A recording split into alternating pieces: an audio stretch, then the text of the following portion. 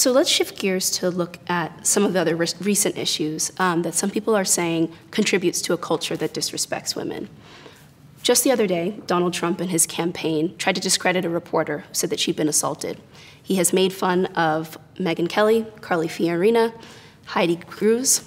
What does it say about us when the Republican frontrunner, Donald Trump, speaks about women so regularly in this way? I'll tell you what it says about Donald Trump. Is Donald Trump, it matters what people say. It matters what your leaders say. It matters. Words matter.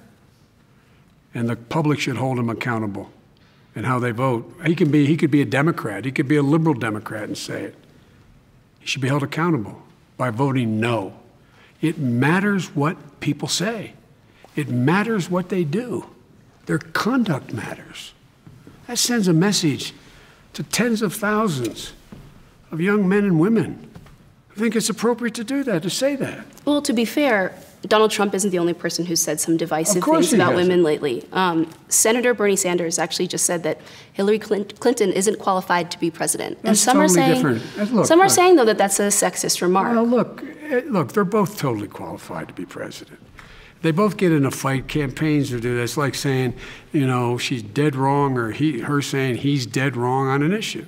You cannot argue that if he said she's not qualified because she's a woman, she's not qualified because... Well, do you think she's held to a higher standard because she is a woman? I don't think she's held to a higher standard. And this country's ready for a woman. There's no problem. We're going to be able to elect a woman in this country. Would you like to see us elect a woman? I would like to see a woman elected. Right. That's it.